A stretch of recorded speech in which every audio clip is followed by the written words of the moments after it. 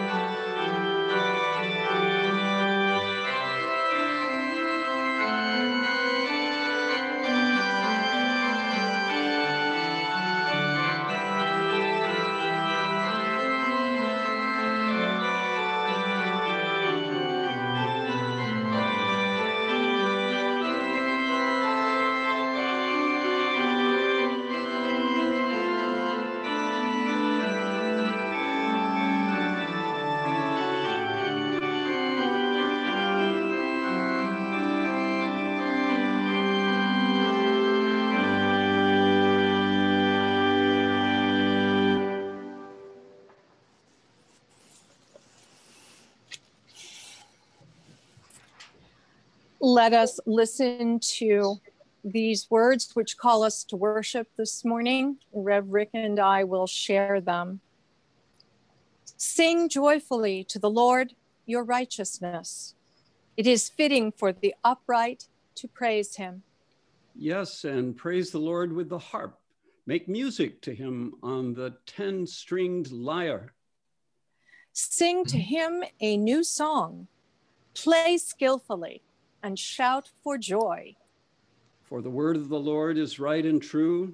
God is faithful in all that God does. The Lord loves righteousness and justice.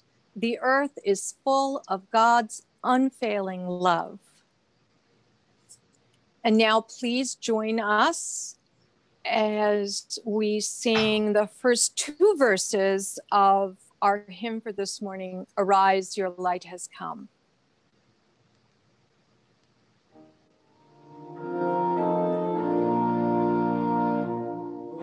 Arise, your light is come.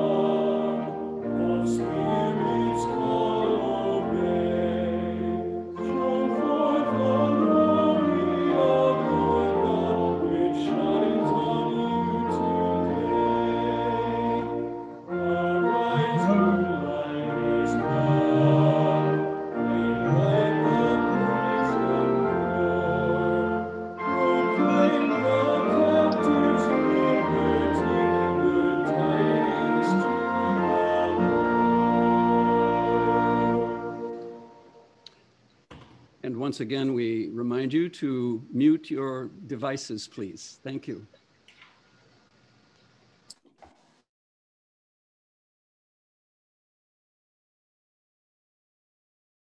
First chapter of the book of Isaiah.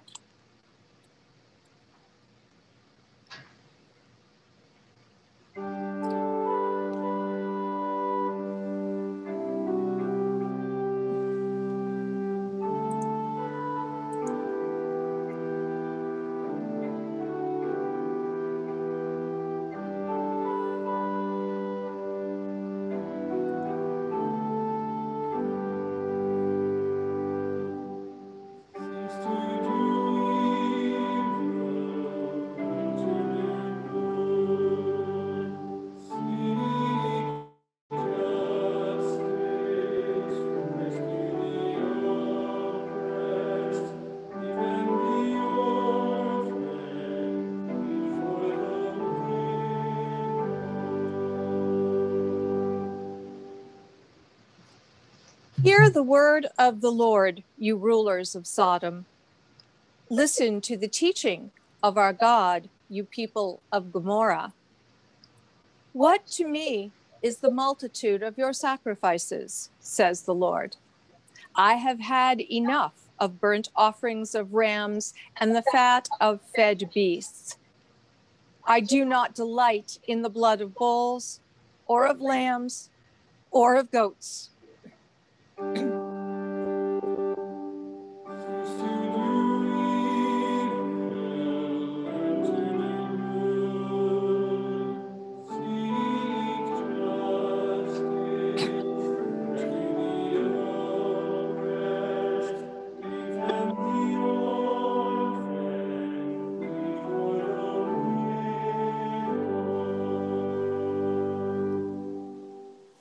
Trample my courts no more.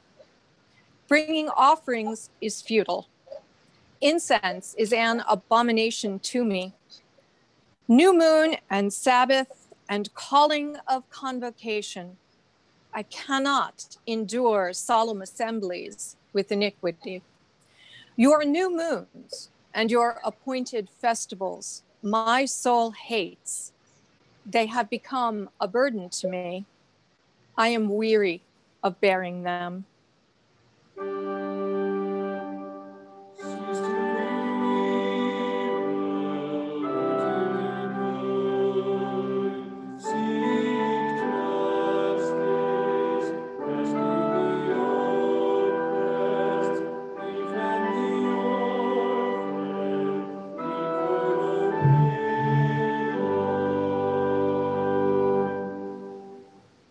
When you stretch out your hands, I will hide my eyes from you. Even though you make many prayers, I will not listen. Your hands are full of blood. Wash yourselves. Make yourselves clean. Remove the evil of your doings from before my eyes.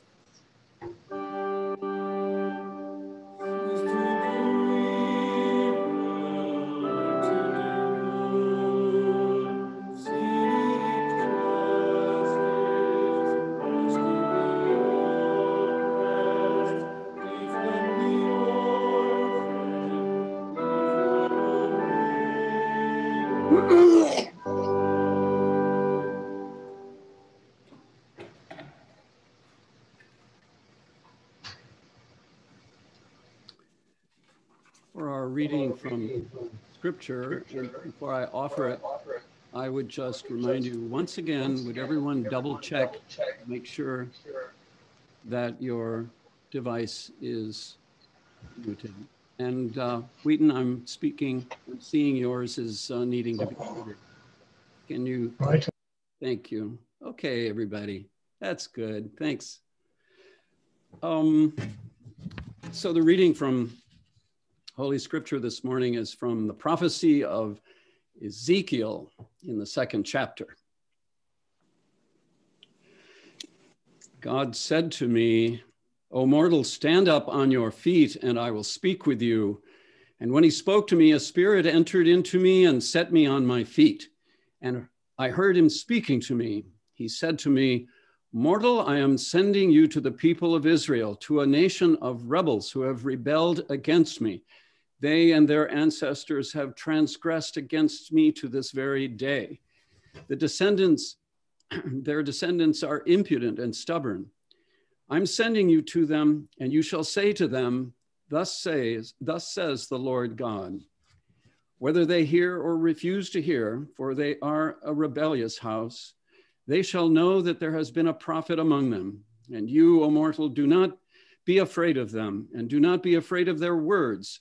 Though briars and thorns surround you, and you live among scorpions, do not be afraid of their words, and do not be dismayed at their looks, for they are a rebellious house. You shall speak my words to them, whether they hear or refuse to hear, for they are a rebellious house." This is the word of the Lord. Thanks be to God. Amen.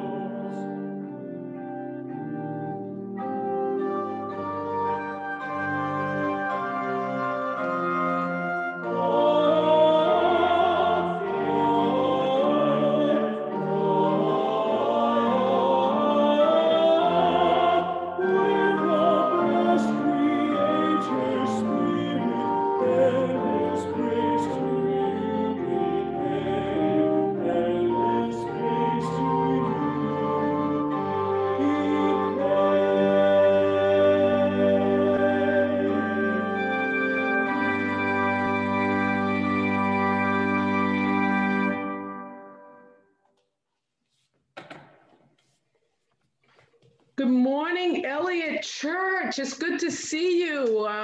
It's good to be in your homes, you know, and in those, I see you all in those little boxes. I just wish I could be with you, putting my arms around you and getting a big hug. And I want to thank you for the invitation this morning on this hard morning of what's going on in our world, but a good morning to be in the Spirit of God and to worship God with you. It is such a joy and delight to be with you. And I want to thank you for the work that you do and our partnership over these 19 years. I can't believe it. I could have a child in college. As long as I've been at City Mission, I could have a lot of things going on. But it's been a great journey. And as many of you might know, I'll be taking a pause, not retiring, just a pause, in at the end of May. And so I'm so looking forward to continuing my work and ministry in the Boston area. Let us just pause for a word of prayer. Oh God, of this new day, a day with sunshine, we stand in your glorious light. We thank you for the opportunity to come together in little boxes to worship you, but to be your community of faith and your community of love. Oh God, I'd ask that you would allow your spirit to infuse and envelop me as I attempt to bring your ask it all in the name of Jesus Christ, our Savior. Amen. So this has been a tough week. I talked to your pastor on several occasions. In the morning of Wednesday, we were glowing in the light of the good news that two folks flipped the Congress. One, an African-American man who was my sister's pastor. She lives and goes to that church in Georgia, Atlanta, Georgia, and Joe Olos, who's a Jewish man. These are going to be two fine people going to the Senate, and it was a sign of light because we know that brown and black people and many others got out and voted in record numbers. And so we were so happy about that. But by 2 o'clock, my phone was ringing off the hook. Maybe it was 2:30. And our attention was turned to the horrible coup at the nation's Capitol building. The events of Wednesday left many in shock. Is anybody in shock from Wednesday? See a hand. Anybody? 2 hands if you need them. 2 hands in shock and terror. But what unfolded?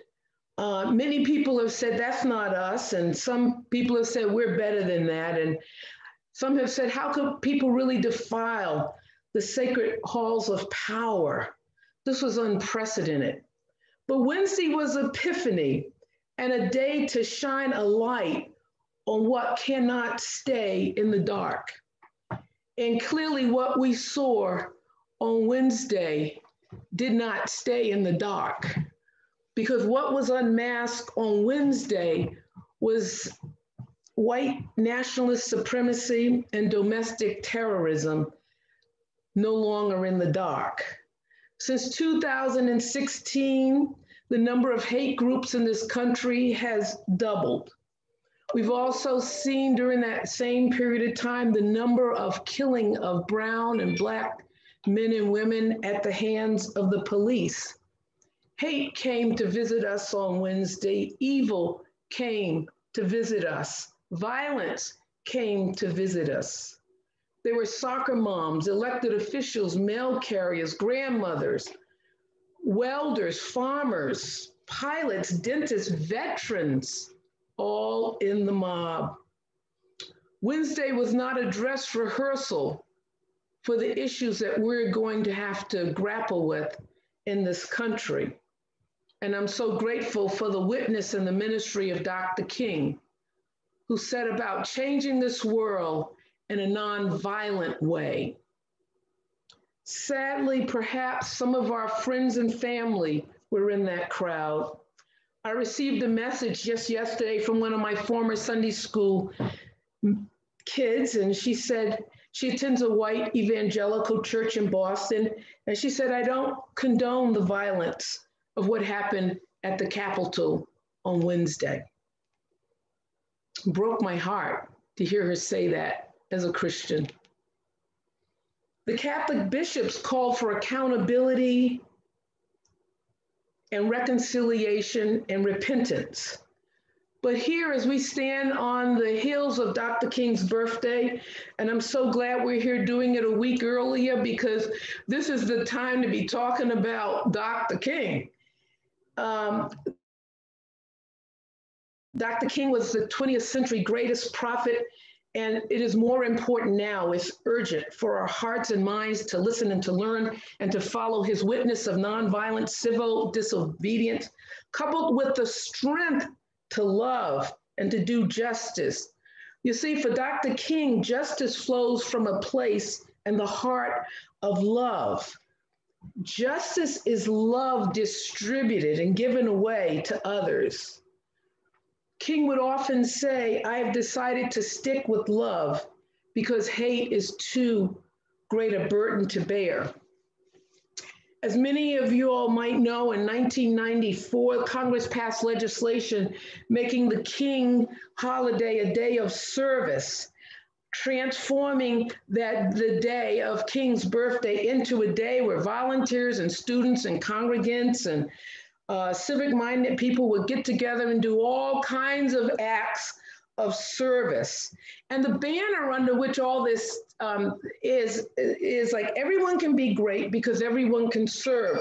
Life's most persistent and urgent question is, what are you doing for others?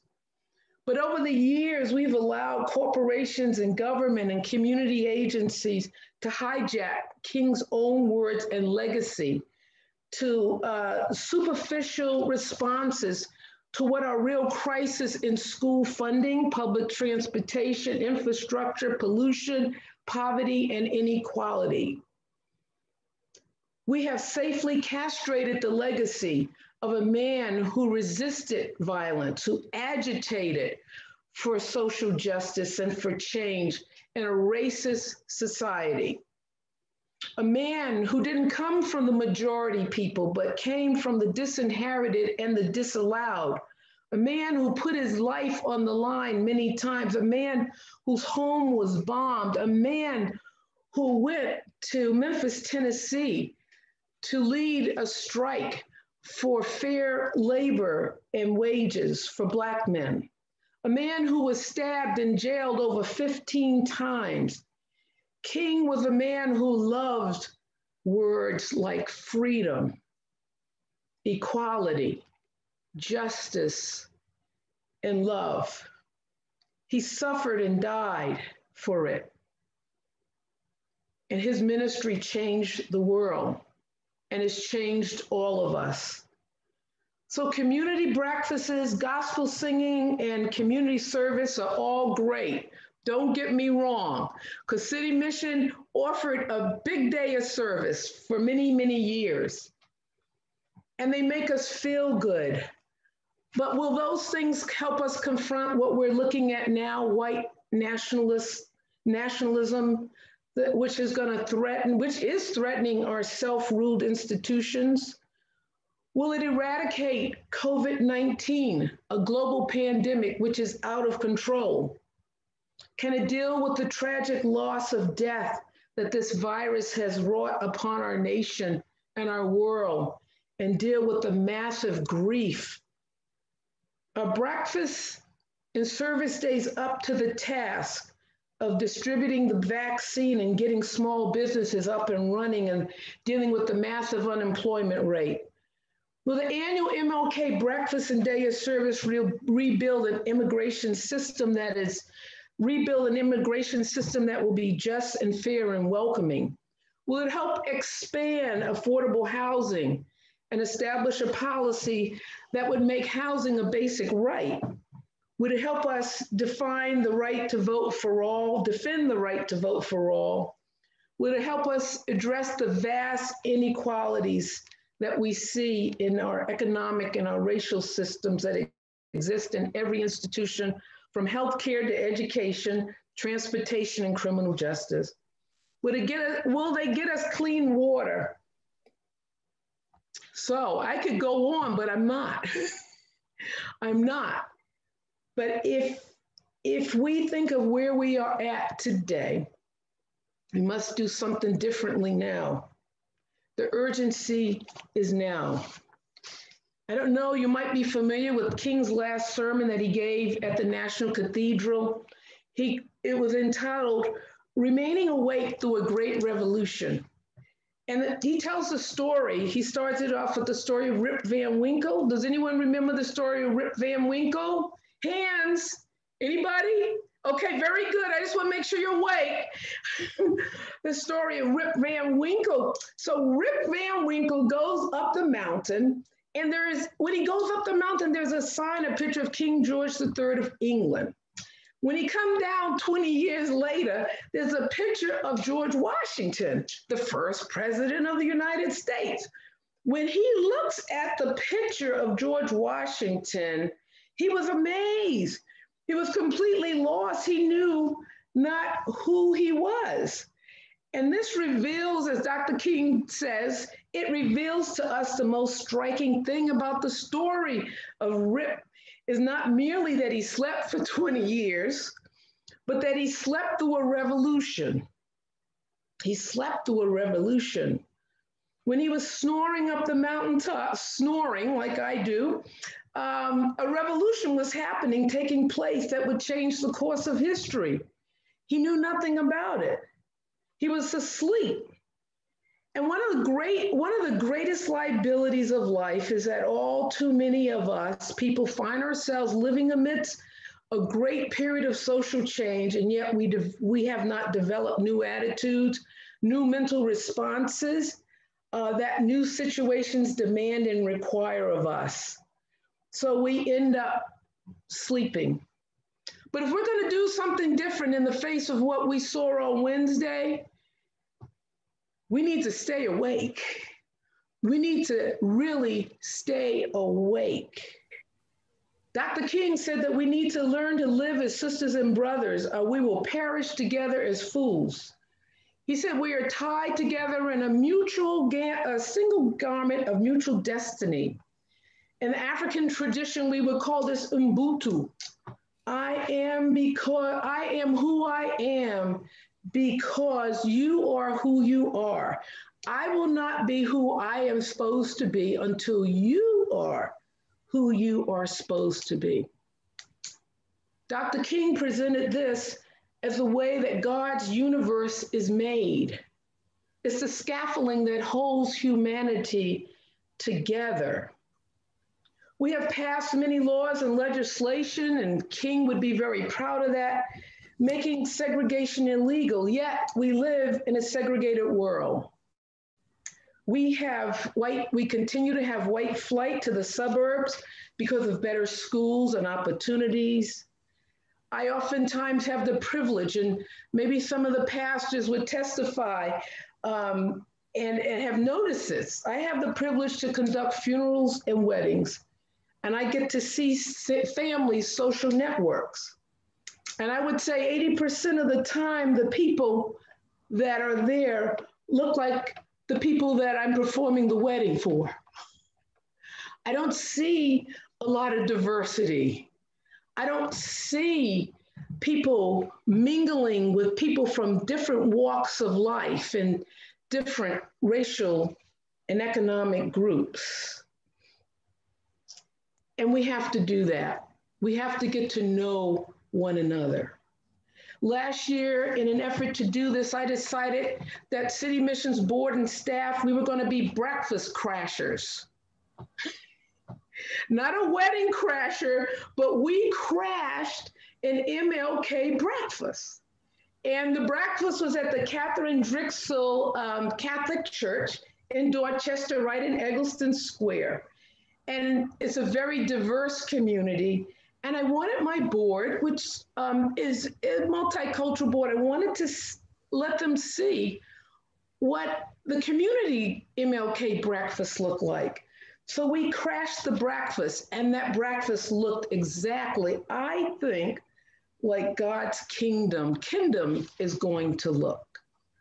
You see, we have to learn to be in close proximity to one another, and that might feel uncomfortable to some, but it is what is required of us. We have to learn to get along with one another. There was a German pastor who said, first they came for the socialists and I didn't speak out because I wasn't a socialist. Then they came for the trade unions. I didn't speak out because I was not a trade unionist. They came for the Jews. I didn't speak out because I wasn't a Jew. Then they came for me, and there was no one left to speak for me. You see, we have to learn not to categorize people. We have to learn that we can and should speak for one another. The second point in that sermon that Dr. King would advise us to do in terms of doing it different and staying awake is that we have to work in a very passionate way and unrelentingly to get rid of the disease of racism. He says we must face the saddest hour of the week, 11 o'clock, when we stand and sing as Christians, in Christ there is no east and west. It's time, church, for some truth telling, because we have some blind spots. And many of us should not have been surprised about what had happened on Wednesday, because we could see this backlash coming for years since this country elected its first Black president. But we could see the backlash coming, and we just have been in a time where it has been okay for people to take their white sheets off and reveal themselves. As Christians, we must realize that white supremacy has infected our churches in the United States from the very beginning. We need to relearn or learn our history lessons, folks. There is a need for white Christians to systematically repent of white supremacy. We've been complicit, all of us, in America's original sin, racism, truth-telling because something's missing. There's some blind spots. We need to understand that we stand on the land of Native people, and we need to acknowledge that, our early settlers. We need to understand that enslaved people were catapulted into boats named Jesus, mercy, and freedom to come to America and experience the brutal Middle Passage. We need to understand that many of our the slaveholders were also members of our churches, and do some deep digging around what is that and why, and how have we become the people that we are today. You see, we bring our stereotypes about people to church situations. A few months ago, I was at a church. It was a year ago, before COVID. I walked into a church, and it was Wednesday. It was a day for the food pantry. Instead of being asked to where I wanted to be directed, I was immediately told, "You look like you're looking for the food pantry." You look like you're looking for the food pantry. There's some unsettling truths here that we have to face, my friends. But this is the only way to salvage the integrity of our faith. We're at that moment now. City Mission, for the last year in 2019, we did something called a pilgrimage of truth and justice. We went to Montgomery, Alabama, to see and experience the work of this wonderful humanitarian named Brian Stevenson, who I think some of you might know. And in doing that, we had 50 people from various congregations and non-congregations around the city. We were able to help people understand and connect the dots between slavery and the school to prison pipeline. Slavery didn't end with the Emancipation Proclamation. It has continued. Many people will say the truth will set you free. I reframe that and say the truth will set us free. This isn't about you and me or them or those. It is about us as people of Christ being able to stand strong and sing together about a Christ who knows there is no east or west or south or north. We're just one people. We all bleed the same color. The truth will set us free. And finally, in closing, I would be remiss if I didn't speak about the fact that Dr. King was a man of God. Sometimes, because the day of service has been sanitized, people forget that he was more than a civil engineer of society, but that he was a man of God. And any and all the work that he did was inspired by his faith. He believed in the God of history, a God who will right all the wrongs, a God of a moral universe that is longer than our span will be.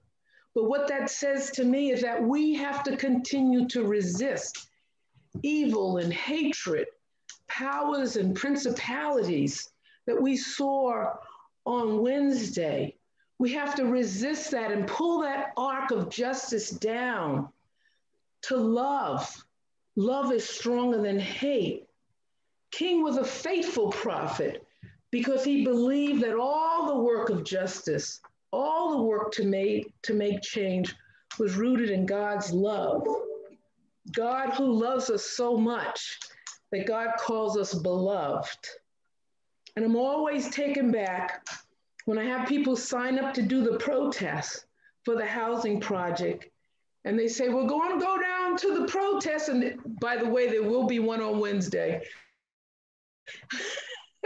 I'm inviting you to come with me. But say, you know, we want to have enough housing for everybody, but not in my backyard. That is not justice done with love. Love says, come on in. You know why? Because there's room for everybody. We love everybody and everything. My friends, we are at a crossroad in our world. And once again, let us choose the selfless love that Dr. King has, the selfless love that God sheds on us every day.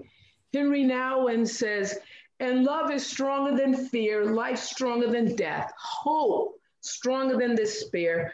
We have to trust that the risk of loving is always worth taking. And we can take that risk. Oftentimes, Dr. King would call on Mahalia Jackson, or if he was in a Black Baptist church, he would call on someone to sing that song, and you probably know it. And it's a song of assurance. It's a song that says, you know, God is with us. The young people would say, you know, in order to do justice and love, we need to put on our big girl panties. we need to do that, beloved. We need to do that with the assurance of these words written by Thomas Dorsey that Dr. King loved and cherished. The words go like this: precious Lord, take my hand, lead me on, let me stand. I'm tired, I'm weak, I'm worn. Through the storm, through the night, lead me on to the light.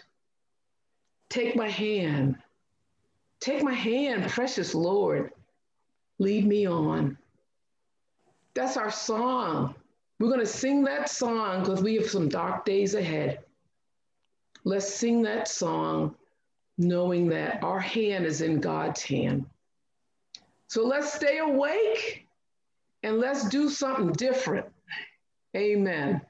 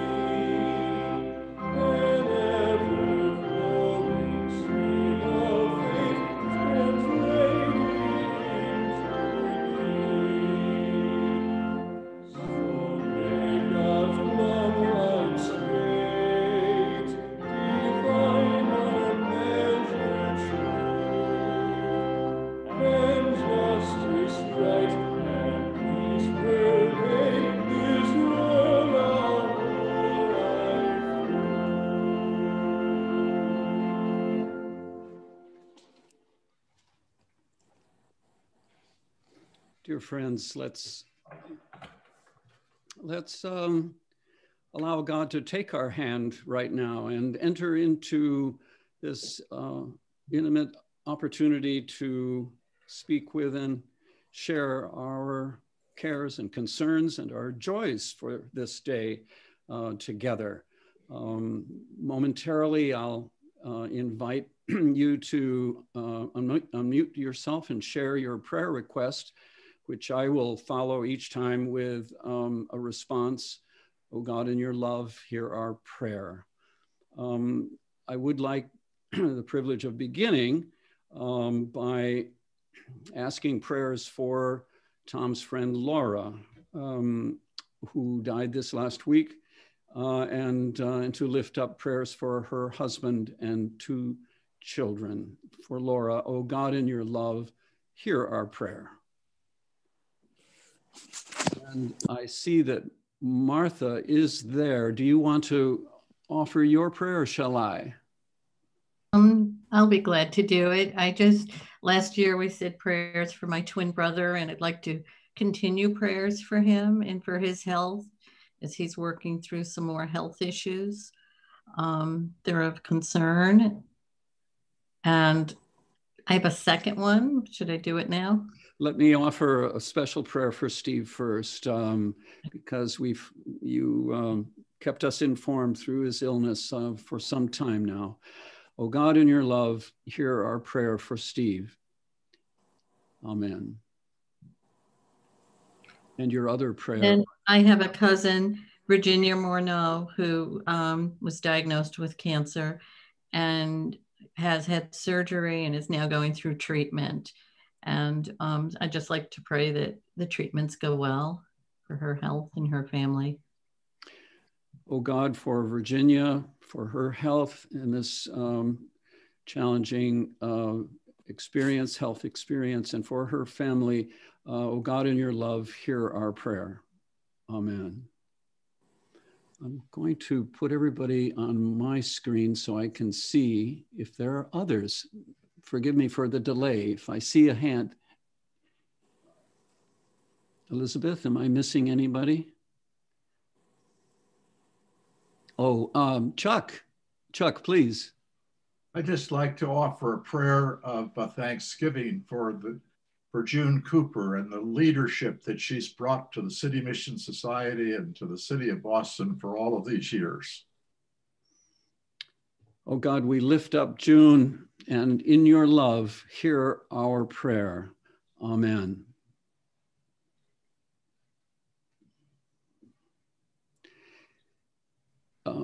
Is that Natya?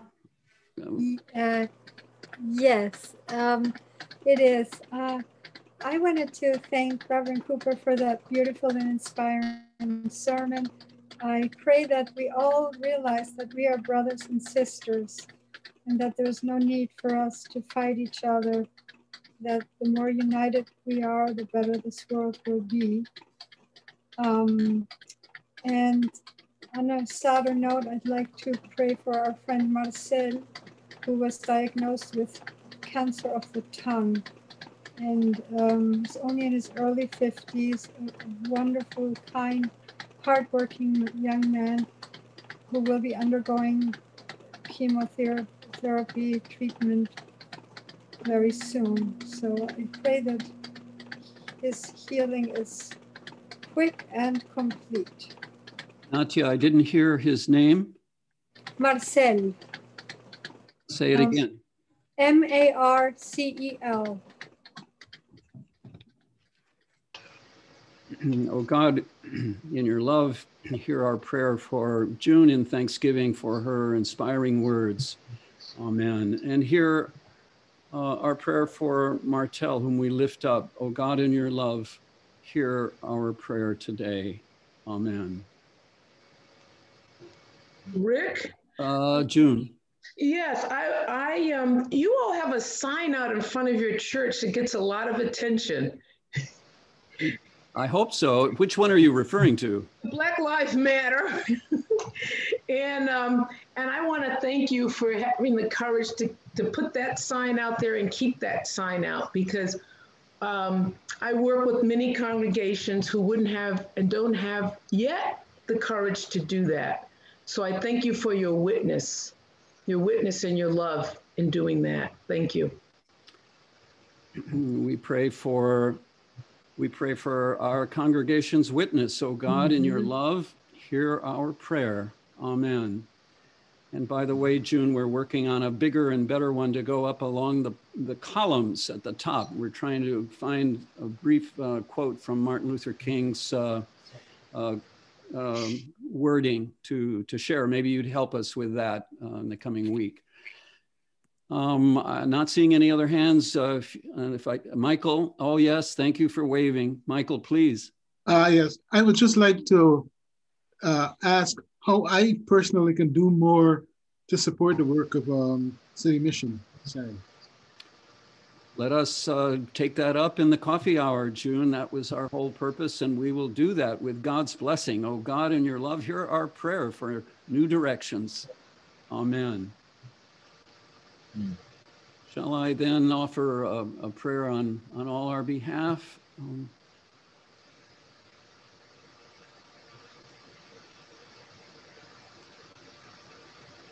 Let us pray. O God in heaven and on earth, look at us. We awaken in distress at the shattering of our cherished ideals and the attack on your divine law.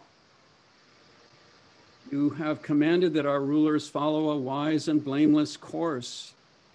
You have commanded that they go about your house in purity of heart, that they reject any sordid aim, that they silence those who spread tales behind people's backs. You have commanded that they choose servants whose lives are blameless, and that no liar shall set themselves up where you can see them, O God. All this you have enjoined upon your leaders. Let it be so again and soon. O God, we awakened today feeling like that child on the beach whose sandcastle has just been trumped by a band of teenagers. What did we do wrong, O God? What did we do wrong that a national wish for inclusivity and for equity should be so heedlessly despoiled?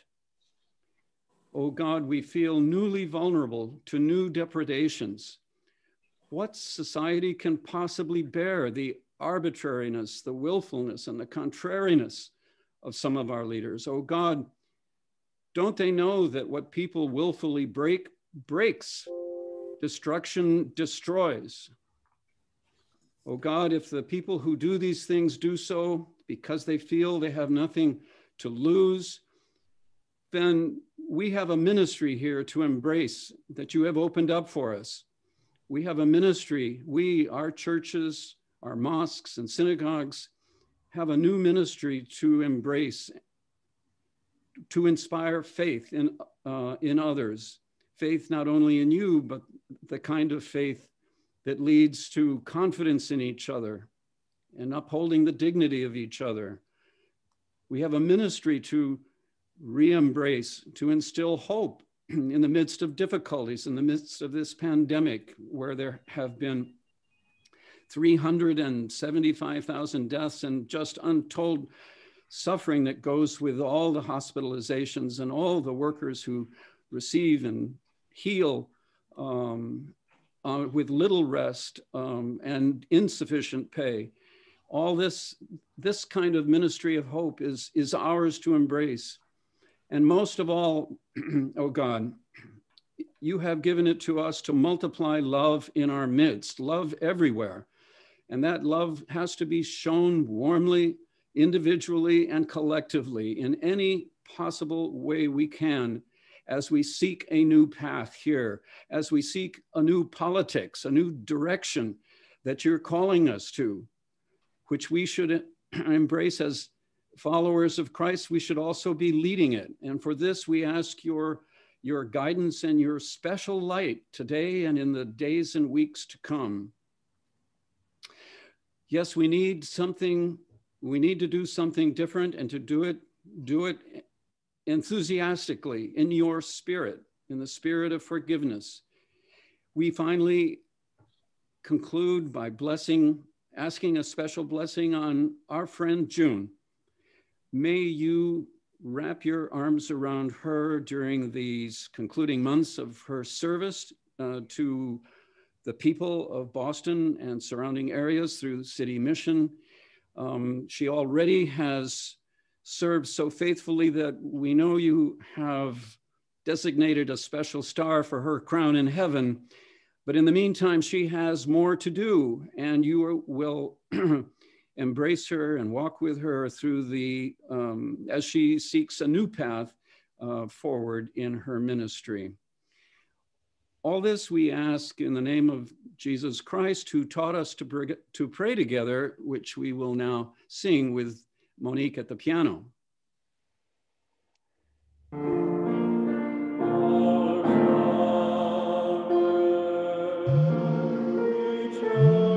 Lord is in it.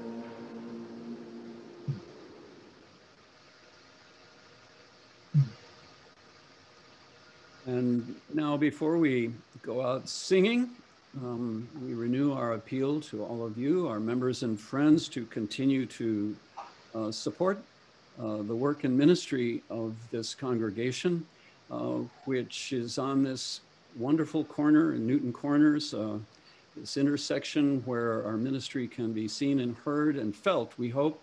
And we do continue to work very hard during this COVID season when we're not getting together in person, but like we are right now. Please know that your church and the church's ministry is forging ahead. And I know it's going to be, they're telling us it's going to be another spell before we do get together. So let's keep faith with each other and keep in touch out there with each other, and you with me and our staff, Dr. Elizabeth, as we go forward. Thank you for that. And so let's go out with the last two stanzas of Arise, Your Light Has Come.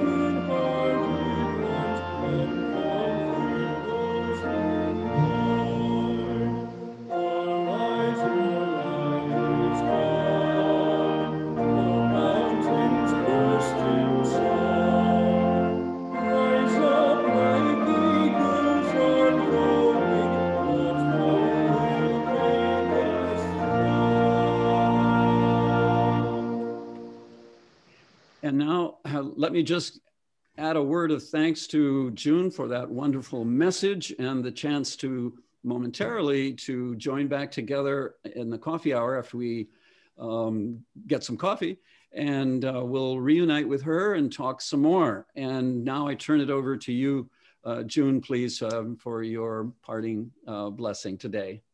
Okay, so I know you guys are still awake because I can see it in your eyes. So what we're going to do is something maybe your reverends have asked you to do this.